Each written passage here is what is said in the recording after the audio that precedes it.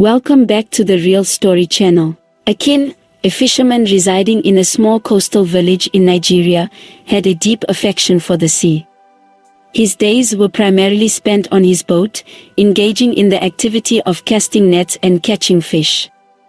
Although he found contentment in his uncomplicated life, a sense of loneliness persisted within him. Lacking any family or friends, he was often shunned by the other villagers due to their perception of him as peculiar.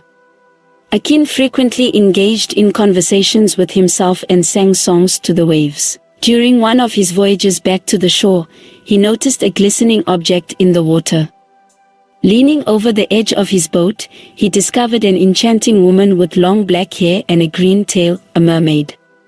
Her radiant eyes and captivating beauty left Akin awestruck, and he experienced a surge of curiosity and attraction. Extending his hand, he greeted her and inquired about her identity. Drawing nearer, the mermaid, named Nola, gently touched his hand and introduced herself. She revealed that she resided in the coral reef and had been observing Akin for a considerable time. Nola expressed her admiration for his voice and songs, acknowledging his unique qualities among humans. She perceived him as kind, gentle, and respectful toward the sea and its inhabitants, leading her to desire friendship with him. Overwhelmed by a warm sensation in his chest, Akin eagerly reciprocated, expressing his wish to befriend Nola. He regarded her as the most extraordinary being he had ever encountered and expressed his desire to meet her again. Nola consented, assuring him that she would visit the same location every day at sunset.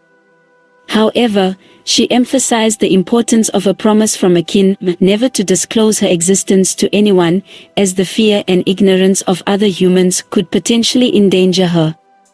Akin readily agreed, pledging to keep her a secret and considering her his cherished treasure, vowing to protect her. After bidding farewell with smiles, Akin returned to his village, but thoughts of Nola consumed his mind.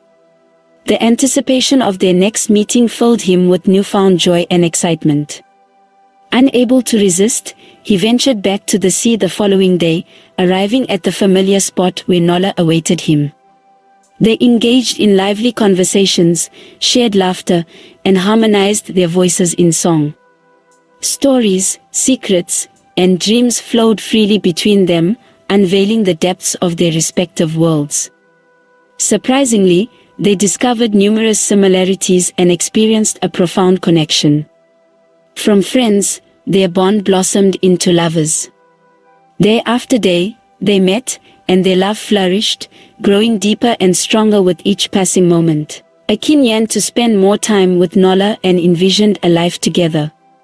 He longed to bring her to his home, so he gathered the courage to ask her, "Nola, will you marry me? Will you be my wife?" Filled with surprise and happiness, Nola expressed her love and desire to be with Akin eternally. However, doubts emerged as they pondered the challenges of uniting their distinct worlds, a land dweller and a sea dweller. Akin, undeterred, proposed a solution.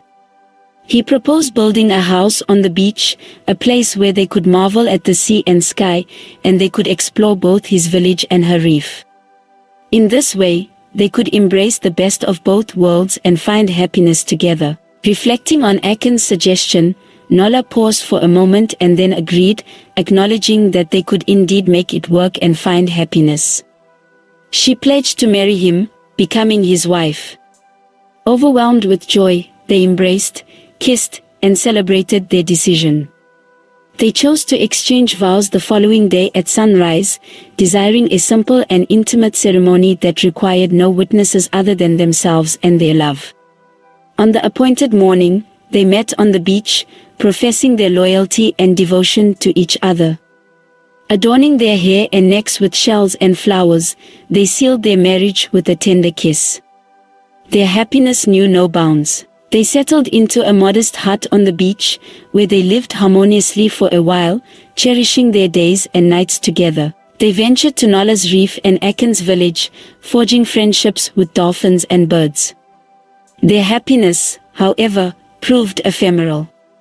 One fateful day, a group of men from a neighboring town arrived in the village.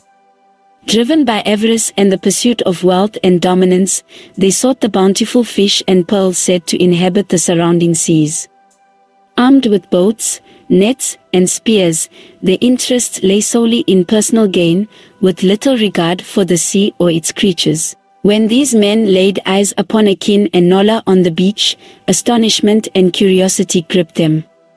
The sight of a mermaid was entirely unfamiliar and captivated their desires. They deemed her a rare and valuable specimen, envisioning her as a lucrative sale or a prize trophy. Bereft of concern for her emotions and rights, they launched an assault on Akin and Nola, endeavoring to seize her. Akin, fiercely protective and devoted to Nola, valuing her above his own life, vehemently resisted their advances. He fought with every ounce of strength, determined to prevent them from wrenching her away. However, outnumbered and overpowered, his efforts proved futile. Overwhelmed, he was cast down, succumbing to the men's onslaught as they impaled him with their spears, leaving him bleeding upon the sand. Nola, captured and confined within a cage, cried out in anguish as Akin, teetering on the brink of death, beheld her plight from the beach. Her voice resonated within his mind, uttering words of love and desperation. He keenly felt her pain, her fear intertwining with his own. His heart shattered as he whispered to Nola, declaring his love repeatedly, knowing that their separation was imminent and that their love was now engulfed in tragedy. He peacefully closed his eyes and passed away.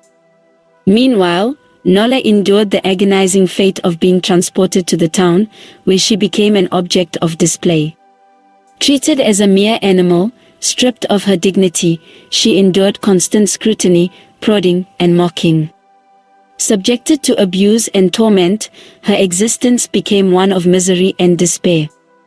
She yearned for Akin, their home, and the love and happiness they once shared. Overwhelmed by her anguish, she longed for release, praying fervently to the sea and the sky, beseeching them for a miracle.